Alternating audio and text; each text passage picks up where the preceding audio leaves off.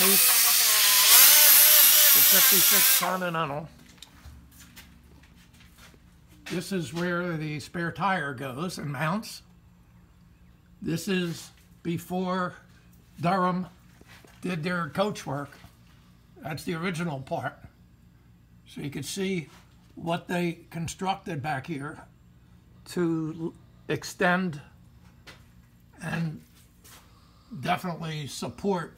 There's double plating down there, and this swing away spare tire mechanism. From there we go down to remove all the crud that was there. This is as we're getting down.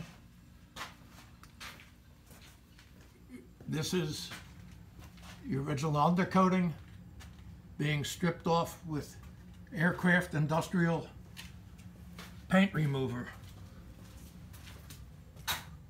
We have a long way to go.